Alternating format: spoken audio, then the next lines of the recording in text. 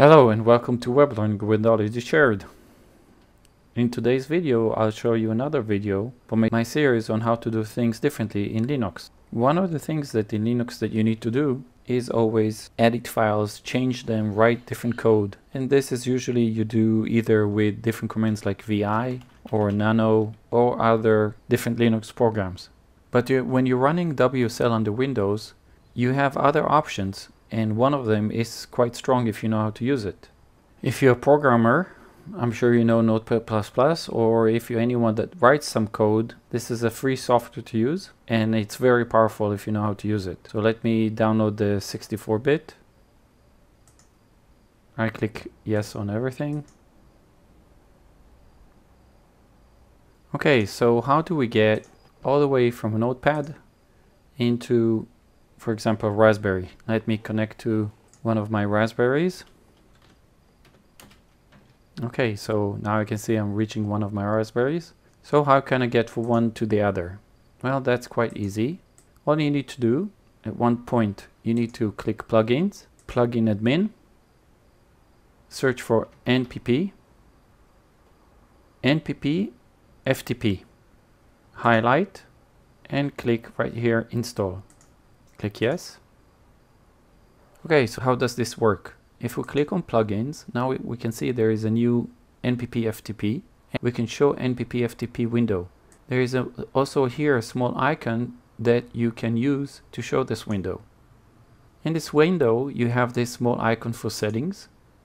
Then click on profile settings. Then we can add a new profile. For example, this is my Pi Ras 4.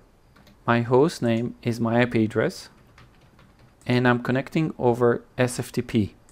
Now this is really important to have the SSH enabled, but as you can see, I'm able to connect through SSH, so this is not an issue.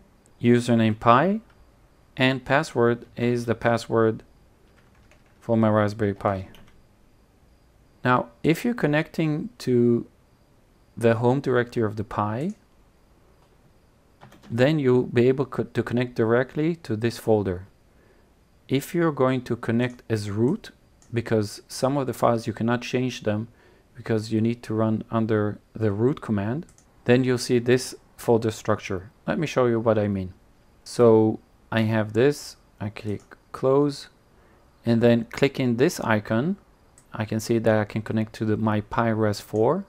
It's asking me regarding the trust, and here I can see all the folders. Now to change any file, for example, if I go my Adafruit Python LCD examples, I can click on any file. As you can see here, it connects and it uploads the file.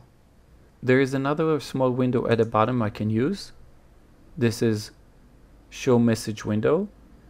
This shows me all the connections, if they're successful or not successful, or if there are any issues.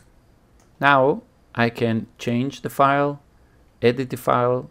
You can see it shows as a programmer's text with all the colors and everything.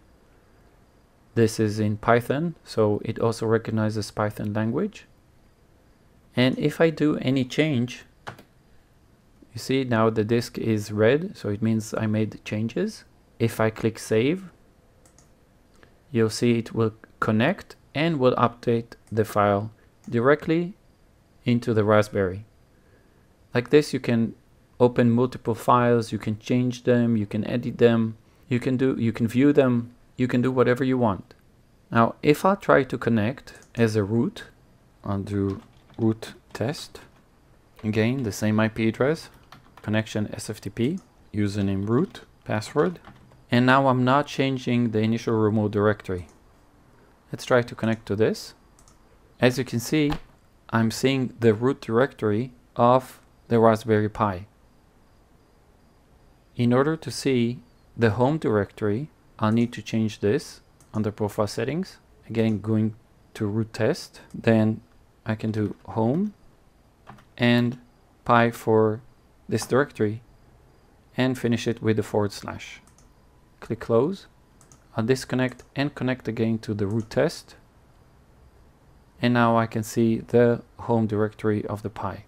but I'm connected as admin. To enable SSH on root, this is not that straightforward. If you're not able to log in as root, what you'll need to do, you need to change the configuration of the SSH for root login.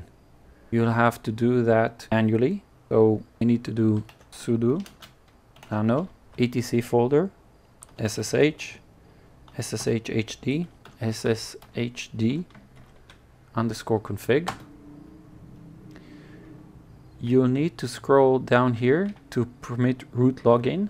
Most likely you'll see this blue line, prohibit password, but you need to change the prohibit password to yes. Of course, you'll need to move the hash sign.